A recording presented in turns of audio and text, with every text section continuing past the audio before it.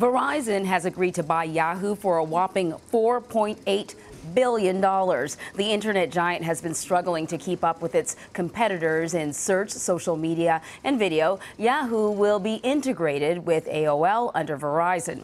Jill Wagner is on the floor of the New York Stock Exchange with more on this big sale. Big is probably not a big enough word.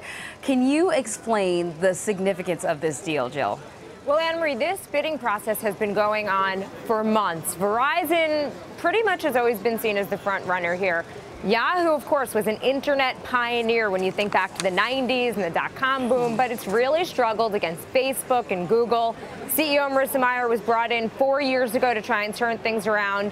Yahoo just couldn't compete, so this deal really marks the end of an era, so to speak. Anne-Marie. So we know that Yahoo has been struggling to keep up with competition. So what exactly does Verizon get out of this deal?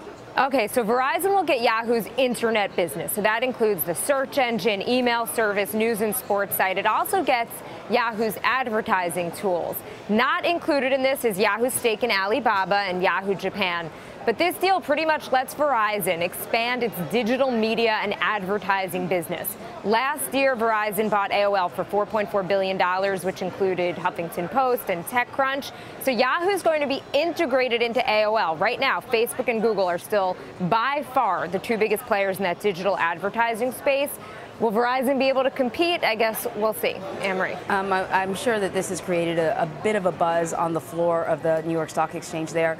What will happen with current Yahoo shareholders? Okay, so again, Yahoo still keeps the very profitable Alibaba and Yahoo Japan. They're going to be spun into a separate publicly traded company. Yahoo also keeps thousands of patents. Those are reportedly worth about $1 billion. I should note, though, Anne-Marie, that both Yahoo and Verizon are trading lower on the news. So Marissa Mayer promised to revamp Yahoo when she became the CEO 4 years ago. There was a lot of fanfare about it.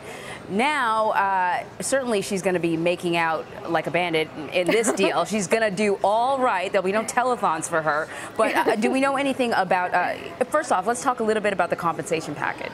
Okay, well, in terms of her severance, perhaps, she could potentially walk away with about $50 million.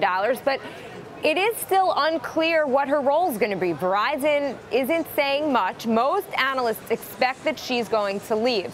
She did write an email to employees, though, saying that she loves Yahoo, that she's planning to stay, and that it's important for her to take Yahoo into its next chapter. She also says that she and AOL CEO Tim Armstrong, they've worked together in the past. She says she's looking forward to working with him again. Is there room, though, for these two big CEOs at the top? What would her role be? Does Verizon, does AOL even want her to stay? It's too soon to tell. And as you mentioned, again, no telethons for her. She leaves, she's going to take home a pretty nice severance package. She's only been there about 4 years. She said she's proud of her work. So still a lot of questions here. Anne-Marie. Right, Jill Wagner on the floor of the New York Stock Exchange. Thank you so much, Jill.